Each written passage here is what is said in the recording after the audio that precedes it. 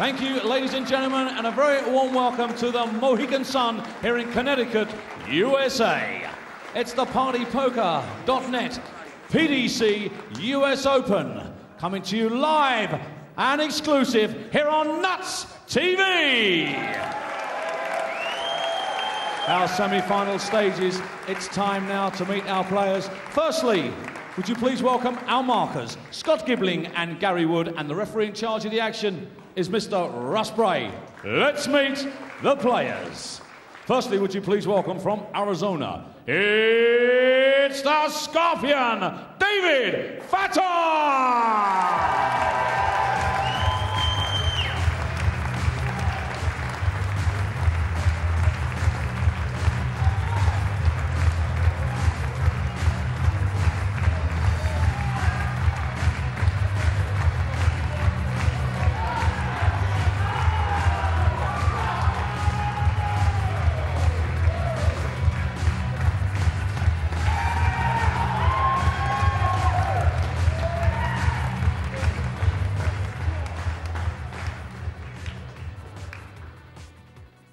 And now, ladies and gentlemen, would you please welcome from Essex, England, the former world match play champion and former world #1. It's Jaws, Colin Lloyd!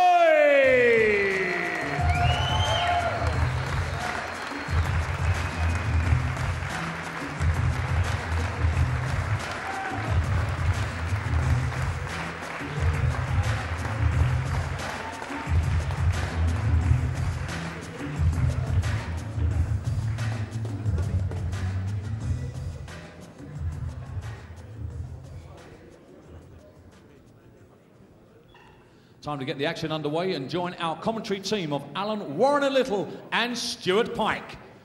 So, a place at stake in the final of the 2008 US Open here at the Mohegan Sun in Connecticut. And if Colin Lloyd could produce the darts that he did against Ronnie Baxter, this could be over very, very quickly. But we know that David Fatum, the Canadian, is a fighter. He's a scrapper.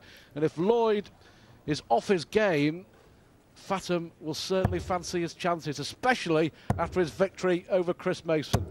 Yeah, he's certainly the underdog, but he's earned the right to be here. Played in a very big field and got through the other day, and then played so well yesterday and today, especially against Chris Mason. Took his chances.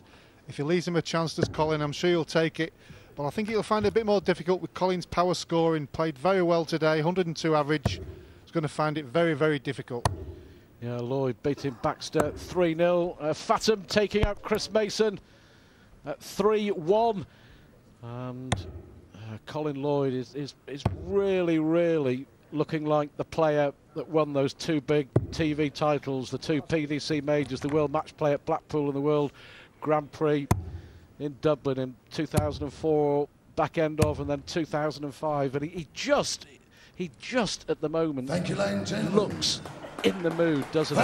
He had that real struggle. He had a year, 18 months. Game on! It all went horribly wrong for him, and he's come back brilliantly. It happens. Darts players, like all sportsmen, have highs and lows, but you've got to give Lloyd credit. Absolutely. He was world #1 3 years ago and then dropped down to world #10 or 12. But every sportsman goes through sticky patches. It's just how you cope with it. His confidence was very low. He started to doubt himself, his practice, his preparation. But you just got to stick at it, do the work and get the rewards. Well, Fatum won the throw for the bull in the practice room, so he gets us underway in this semi-final. And apart from the 7,500 guaranteed for reaching the final, 97. One of these two players will be guaranteed at least another £8,000, because by reaching the final they're guaranteed a place at the Grand Slam of Darts 60. for the next 2 years. So in effect, £15,500 riding on this one game of darts. Yeah, so much to play for. I think Colin will have that at the back of his mind. Please, you'll concentrate on the game. David's obviously been the big story of the tournament so far. 3 top players in the other, 2 players in the other half, and obviously Colin. But David's earned the right. He's played very well. Just needs to start finding his ranges. Doesn't want to be thinking he's just up there for a bit of fun. He's playing for a lot of money, a lot of prestige, and a place in the Grand Slam. Well, this man has been on fire here in Connecticut 100. over the last 3 days.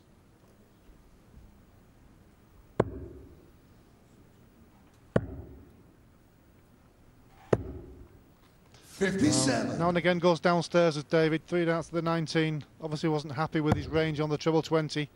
Decided to try and change the throw, but Colin just sticking to his guns. 100. Right.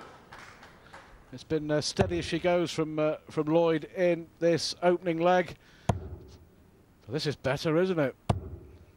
120. Well, he just changed the momentum with the throw before by throwing for the 19. Sometimes you have to do that during a game.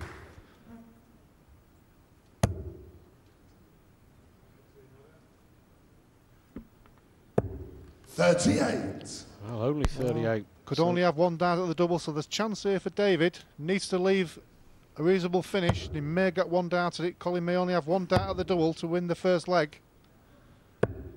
91. Good cover shot. Colin, you require 66. Puts a little bit of more pressure on the leg.